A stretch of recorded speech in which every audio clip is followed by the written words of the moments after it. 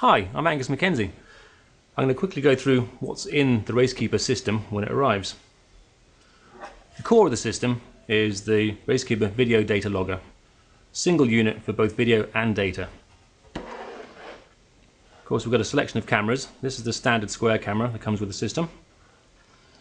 There's various microphones that you can use depending on the type of vehicle you're racing in. We have a GPS antenna. The rest of the GPS is inside the unit. GPS is extremely important for track mapping, for lap timing, and for comparing outings against each other. And we've got various power looms to connect your system to the power in your car.